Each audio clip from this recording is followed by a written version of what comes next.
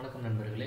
இன்னைக்கு நம்ம என்ன டாபிக் பார்க்க போறோம்னா, ஆக்சுவலி நம்ம ரெண்டாவது வீடியோவில் சொன்ன மாதிரி டைமர் ப்ராப்ளத்தை ஸ்டார்டர் ஷட்டர்லேருந்து எப்படி எலிமினேட் பண்ணலாம் அப்படின்ற வீடியோ பார்க்க போகிறோம். சரிங்களா? வாங்க. இதனால என்ன ஒரு பெனிஃபிட் இருக்குன்னா, உங்களுக்கு வந்து வருஷம் வந்து 2 கோடி ரூபா வரைக்கும் லாபம் வரதுக்கு வாய்ப்புகள் இருக்குது. ஏன்னா சிங்கிள் லைன் எக்யூப்மெண்ட்லாம் நின்றுச்சு அப்படின்னா பெரிய பிரச்சனையாக வர ஆரம்பிச்சிடும். ஸோ அதெல்லாம் இந்த சர்க்யூட் யூஸ் பண்ணிங்கன்னா இந்த டைமர் பிரச்சனையால் வர ஸ்டாப்பேஜஸ் வந்து நம்ம குறைக்கலாம். போகலாமா? இதான் வந்து நம்மளுடைய நார்மல் சர்க்யூட் டயக்ராம். இப்படி தான் இருக்கும், இப்படி தான் போட்டிருப்பாங்க. எப்போயுமே நீங்கள் நார்மலாக வந்து நம்மளுடைய பேனல் பில்டர்ஸ்லாம் என்ன பண்ணுவாங்கன்னா இந்த மாதிரி சர்க்யூட் தான் போட்டு அனுப்புவாங்க. ஆக்சுவலி அவங்க என்ன பண்ணியிருப்பாங்க அப்படின்னா டைமரை வந்து கண்டினியூஸாக லைனில் வைக்கிற மாதிரியே கொடுத்துருப்பாங்க. ஸோ அதனால் என்ன நடக்கும் அப்படின்னா டைமர் காயில் கண்டினியூஸ் சப்ளை போய்கிட்டே இருக்கும். அதாவது எதுக்கு டைமர் சப்ளை போகுது அப்படின்னா அவங்க வந்து டைமர் என்ஓ வந்து இது நம்ம டெல்டா கான்டாக்டருடைய என்ஓ பாயிண்ட் வந்து டைமர் என்ஓ பாயிண்ட் வந்து இங்கிருந்து எடுத்திருப்பாங்க. ஸோ டைமர் லைனில் இருந்தால் மட்டும்தான் வந்து டெல்டா கான்டாக்டர் ஹோல்ட் ஆகிற மாதிரி லைன் எடுத்திருப்பாங்க. ஸோ அந்ததுனால என்ன ஆகுது அப்படின்னா டைமர் காயிலுக்கு கண்டினியூஸ் சப்ளை போய்கிட்டே இருக்கிறதுனால டைமர் வந்து வீக் ஆக ஆரம்பிச்சு ஒரு கட்டத்தில் வந்து ஃபெயிலியர் ஆக ஆரம்பிச்சிடும். ஸோ ஒரு கான்டாக்ட் மட்டும் தான் ஒர்க் ஆகும், இன்னொரு கான்டாக்ட் ஒர்க் ஆகாமல் போயிடும். ஸோ அந்த இதை எப்படி எலிமினேட் பண்ணலாம் அப்படின்னு யோசிக்கும் போது தான் நாங்கள் ஒரு சர்க்யூட் டயக்ராம் புதுசாக வந்து ரெடி பண்ணோம். ஸோ அந்த சர்க்யூட் டயக்ராம் உங்களுக்கு காட்டுற பாருங்க. இதுதான் அதே தான், சேம் தான், எல்லாமே எவ்ரிதிங் வந்து சேம் தான். என்ன பண்ணுறோம் அப்படின்னா இந்த என்சி இருக்கு இல்லையா, டெல்டா என்சிலேருந்து ஒரு பாயிண்ட் எடுத்துகிட்டு சப்ளை வந்து கொடுத்துட்டு இதுக்கு நம்ம டைமர் காயிலுக்கு சப்ளை கொடுக்குறோம்.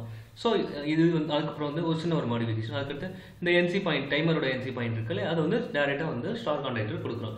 ஸோ இதனால் என்ன நடக்குது அப்படின்னா நீங்கள் வந்து இப்போ நார்மலாக என்ன பண்ணுவீங்க, ஃபேஸ் வந்து உள்ளே போகுது, ஒரு ரிலே வழியாக போகுது, of push button, on push button, அப்போ ஆன் புஷ் பட்டன், அப்புறம் வந்து ஆன் புஷ் பட்டன்லேருந்து போயிட்டு இப்போ நீங்கள் ஆன் பண்ணுன்னா நல்லா பார்த்தீங்கன்னா ஃபஸ்ட்டு நீங்கள் ஆன் புஷ் பண்ண ப்ரெஸ் பண்ண உடனே அதுக்கு 230 வோல்ட் சப்ளை வந்துட்டு ஃபஸ்ட் எடுத்தோடனே என்ன போகுது, டைமர் காயிலுக்கு சப்ளை போகுது. டைமர் காயில் பண்ணால் இந்த கான்டாக்ட் ஆக்டிவேட் ஆகுது. ஸோ டெல்டா கான்டாக்டர் ஹோல்ட் ஆகுது. So delta contactor star contactor hold ஆகுது. ஸ்டார் கான்டாக்டரும் அதே சைமல்டேனியஸில் பாருங்கள், இது ஆன் பண்ண உடனே மெயின் கான்டாக்டர் ஹோல்ட் ஆகுது. ஸோ மெயின் கான்டாக்டர் ஹோல்ட் ஆன உடனே என்ன ஆகுது, ஸ்டாரும் மெயின் கான்டாக்டரும் ஹோல்ட் ஆகிடும். ஸோ அதனால் என்ன ஆகுதுன்னா மோட்டர் வந்து ஸ்டார்ட் ஆக ஆரம்பிச்சிடும்.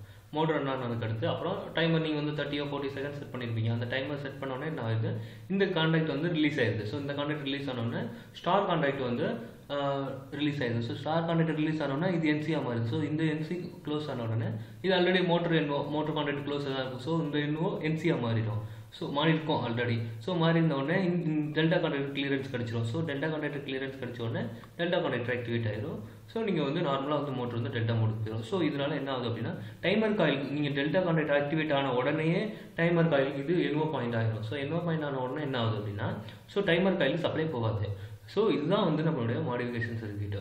ஸோ இதனால தான் வந்து நம்ம வந்து டைமர் காயிலை சேவ் பண்ண முடியும். ஸோ நீங்கள் இண்டஸ்ட்ரியில் எப்போ ட்ரை பண்ணாலும் இந்த மாதிரி டயக்ராம் ட்ரை பண்ணுங்கள். அதான் வந்து பெனிஃபிட்டாக இருக்கும். அப்புறம் இதை பாருங்கள், இது வந்து டவுன் டைம் உங்களுக்கு வந்து அந்த ஸ்டாப்பேஜ் இதெல்லாம் எதுவுமே வராது. அப்புறம் வந்து டைமர் மெயின்டெனன்ஸ் காஸ்ட்டு, அப்புறம் அந்த சர்க்யூட் டயக்ராம் அதை போட்டு வந்து அந்த டென்ஷன்லாம் எதுவுமே இருக்காது. ஸோ இது இப்போ அந்த டென்ஷன் எதுவுமே இருக்காது.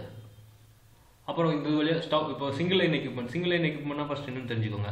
சிங்கிள் லைன் எக்யூப்மெண்ட் அப்படின்னா அதாவது இந்த எக்யூப்மெண்ட் ரன் ஆகலை அப்படின்னா இந்த டோட்டல் பிளான்ட் ஸ்டாப் ஆயிரும் அப்படின்றத பேர் தான் சிங்கிள் லைன் எக்யூப்மெண்ட் சொல்லுவாங்க. ஸோ அந்த சிங்கிள் லைன் எக்யூப்மெண்ட்டை வந்து ஸ்டாப்பேஜுக்குலாம் இந்த மாதிரி டிராயிங் இருந்துச்சு, அந்த டைமர் பிரச்சனை வந்து வரவே வராது. சரிங்களா? உங்களுக்கு இந்த வீடியோ பிடிச்சிருந்துச்சு அப்படின்னா லைக் பண்ணுங்கள், கமெண்ட் பண்ணுங்கள், ஷேர் பண்ணுங்கள், சப்ஸ்கிரைப் பண்ணால் மறந்துடுறாங்க. இந்த மாதிரி டெய்லி நாங்கள் வந்து இண்டஸ்ட்ரியில் என்ன கற்றுக்கிட்டோமோ அதை வந்து வீடியோவாக போடுறோம். நீங்கள் அதை பார்த்து என்ஜாய் பண்ணுங்கள். நன்றி, வணக்கம்.